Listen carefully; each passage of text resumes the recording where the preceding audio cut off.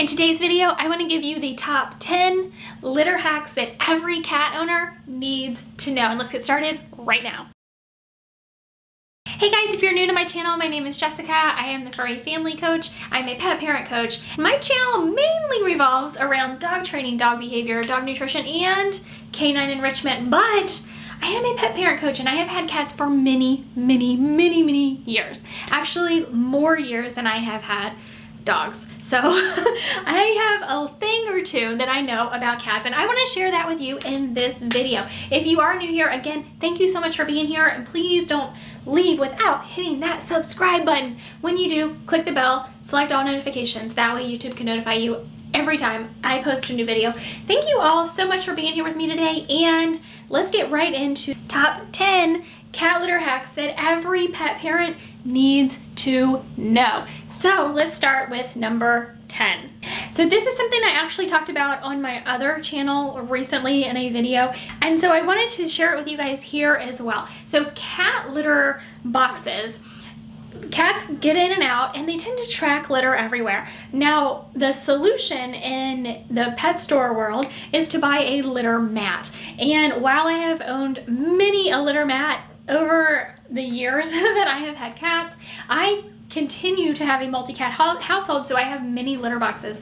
And litter mats can be quite expensive. And what I have found is that using a yoga mat instead still helps to grab all the litter off of their paws when they get out of the litter box, and they actually like having the yoga mats around. In fact, my oldest cat, Sasha, she loves her yoga mats so much. She actually fights me to pick them up off the floor when I need to clean and when I need to sweep. She loves being on her yoga mats so much. So I highly encourage you to give those a try. They are so much cheaper and they cover a lot more surface area than just a traditional litter mat. Number 9, your litter box needs to be big enough for your cat to fully get inside of and be able to turn around. So there are two things that are really important with this. One, having the litter box big enough for your cat, of course, is incredibly important. So don't have a little kitten-sized litter box and expect a full-size adult cat to still use that same size litter box.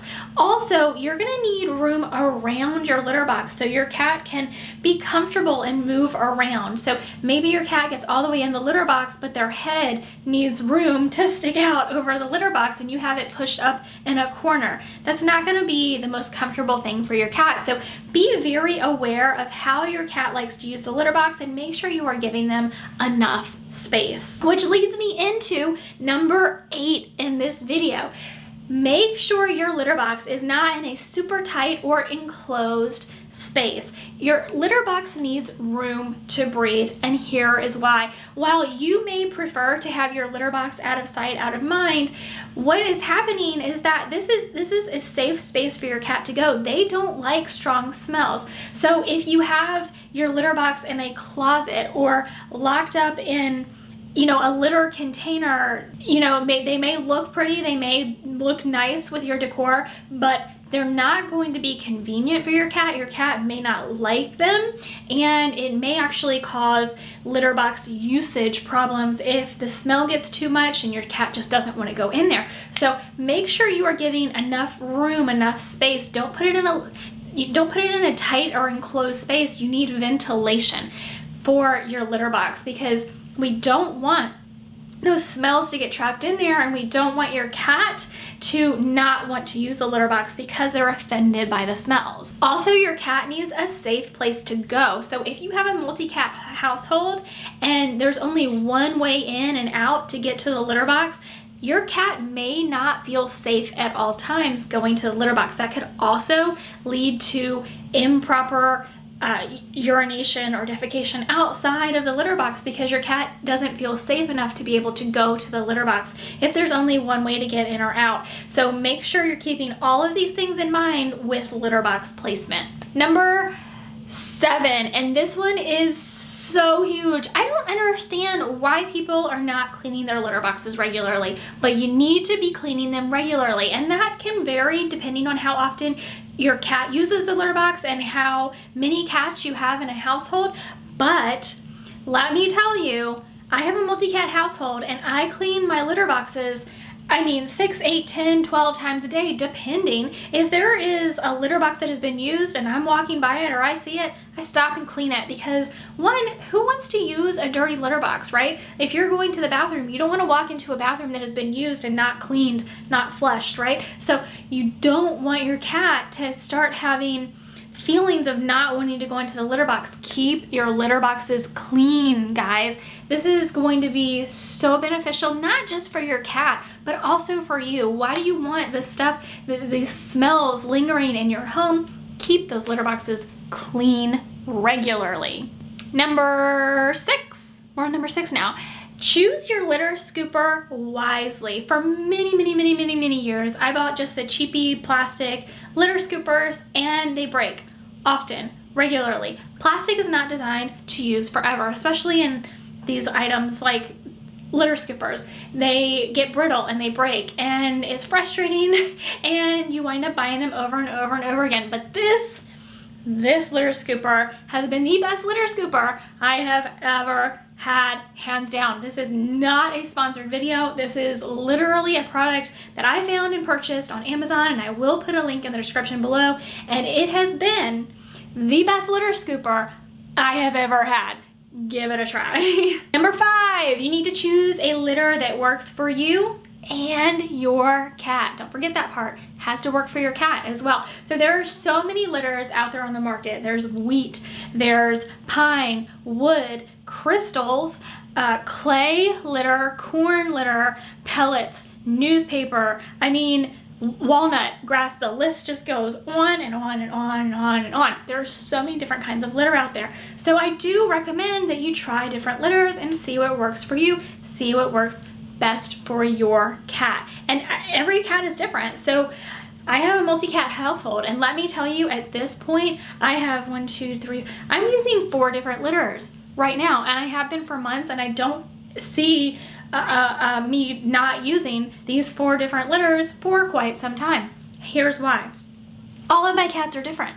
I was using a litter that I realized a light bulb went off in my head. I was using a corn-based litter and a light bulb went off in my head that cats ingest litter. Like, they're not just indiscriminately eating out of the litter box, but they get in the litter and they get all that litter and litter dust on their paws, and when they get out of the litter box, at some point, they're gonna groom themselves, which means they are ingesting that litter. And guess what?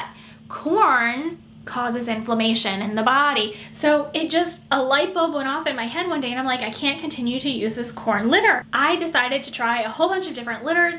I know I hate clay litter. I hate it with a passion. It is what it is. If you like it, you like it. If your cat likes it, go for it. But I tried a whole bunch of litters. So now I have 4 different litters that I'm using because my cats have shown me that they all prefer different litters. So the one that I'm hoping to transition everyone to at some point is a grass litter. I really like this one. It scoops easy. It's a lighter weight. Give different litters a try is what I'm trying to say.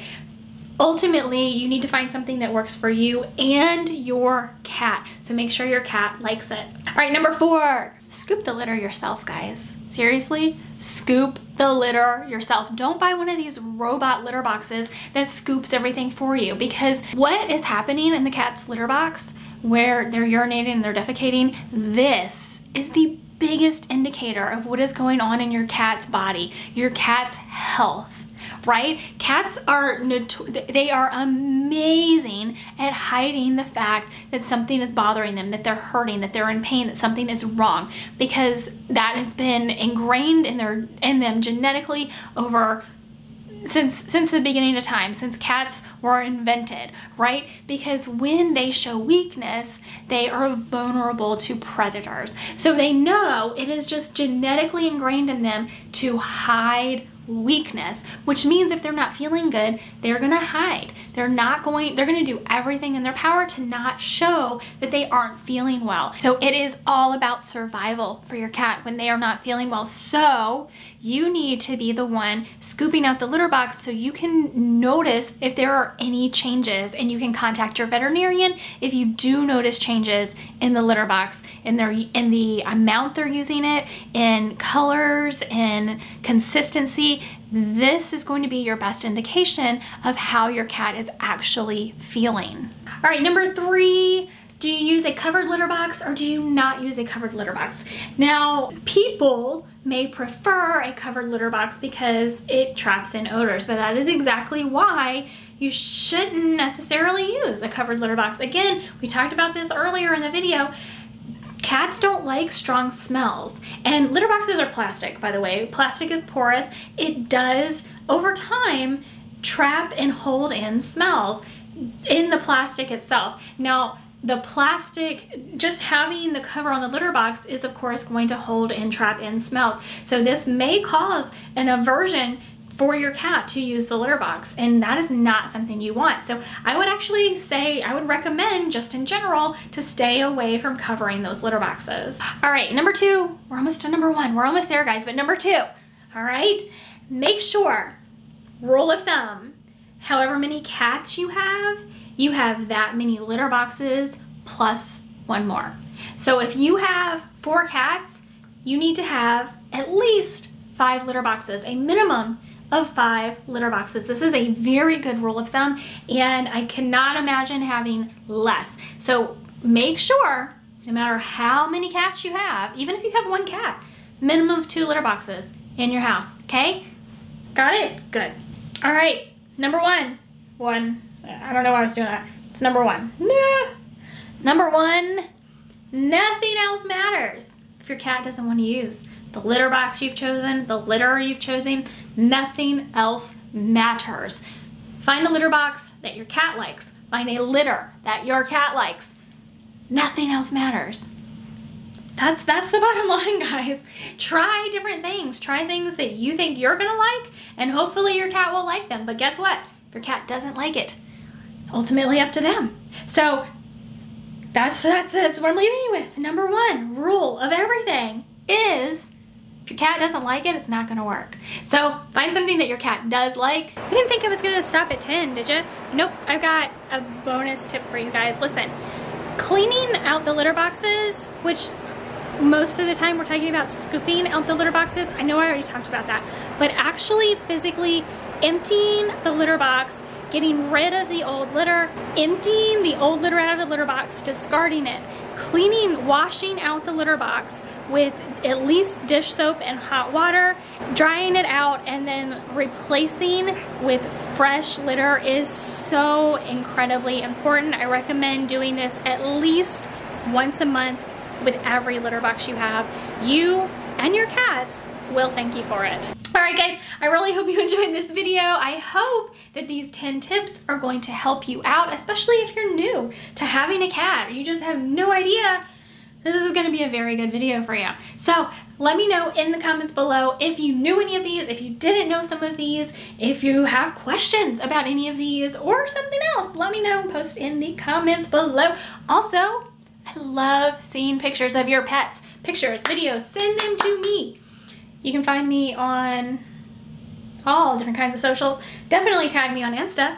My handle's right down here. And if you haven't already, I don't know why not. Click that subscribe button. When you do, the bell will pop up. Click the bell, select all notifications. That way, YouTube can notify you every single time I post a new video. Also, guys, if you want more cat content, you gotta let me know. Post in the comments below. Let me know if you want more cat content, because I know my channel is primarily around dogs, and I think that's because so many people ask me dog questions. I am a dog trainer, but I do know a lot about cats too. So let me know, post in the comments below if you want more cat content. This is your opportunity, cat people. Post and let me know. All right, let me go ahead and get out of here. Thanks so much for being here with me. I really appreciate each and every one of you, and I will see you in the next video. Hey, thanks for watching. Make sure to give this video a thumbs up and subscribe to my channel so you never miss another video.